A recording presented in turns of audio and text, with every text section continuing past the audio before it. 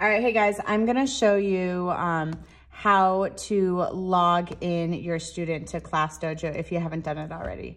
So what you're gonna do is you're going to log in as a student. Text code, I just messaged it to you guys. It is HGKGEP.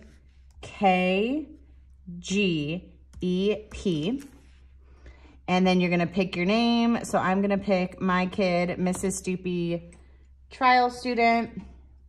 Now this is my student page. I'll zoom in a little bit so you can see it.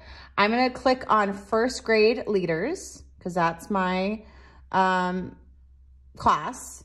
And then I'm gonna go to my, at the very top here, you'll see portfolio.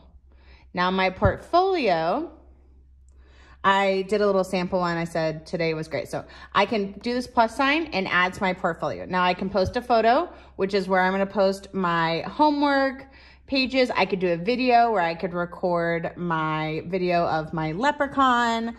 I can type in a journal. I can add a file. I can draw a picture. So I'm gonna do a, oh, I can't do a video on this one. So let's go ahead. Oh, can I exit out of there? So let's do, let's exit out of this.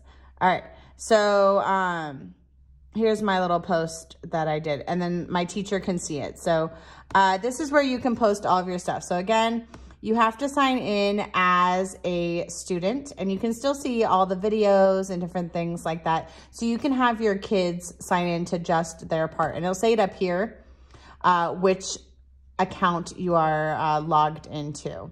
And then if you're on the iPhone, when you're looking at Dojo from a parent, up in this top right corner, if you click on it, it will show like student and parent, and you can switch between those two accounts.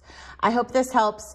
For the photo, you can take a photo on your phone, and then when you click on the photo option, it'll give you the option to go to gallery, and then you can put that picture from your math paper or science paper, whatever you just finished that you're trying to check in.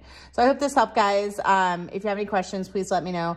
Again, I just sent the code to do this. And again, desktop is a lot easier to navigate than a phone. I haven't done it on a tablet before, so you guys will have to tell me how tablet is as far as desktop version, if it kind of shows up the same.